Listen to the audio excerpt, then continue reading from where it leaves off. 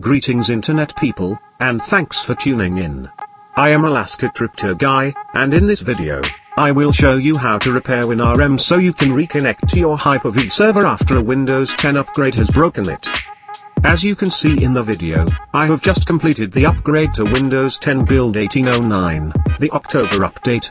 I was not surprised when I received an error while trying to connect to my Hyper-V server through the Hyper-V Manager. Unfortunately, this connection has been broken every 6 months when Microsoft releases a new version upgrade for Windows 10. It was frustrating to troubleshoot the first time, but fortunately, there is a simple fix for this problem and I hope it will save you some time.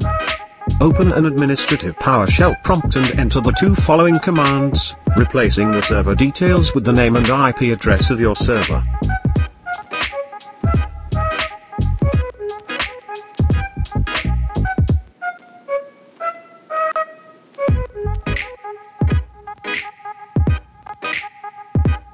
After you have run these two commands, you will be able to reconnect to your server.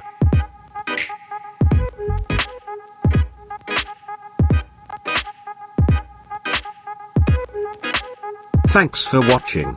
And as always, don't be afraid to push buttons. You never know what might happen if you do.